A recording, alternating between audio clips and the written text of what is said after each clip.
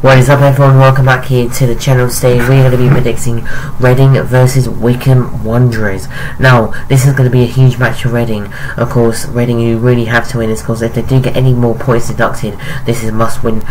Basically all of them are must win games, because if they do get any points deducted, anyway, here we go. For this one I'm going to go a Reading 2, Wycombe 0. Now, I'm going with a 2-0 win. This is quite risky, this. However, I'm still going to go with a 2-0 win. I think Lewis Wing and also Aziz will score. I think I predicted that against Charlton as well. As we can see in the table, oh my god, that is going to be a huge match here. Look at that.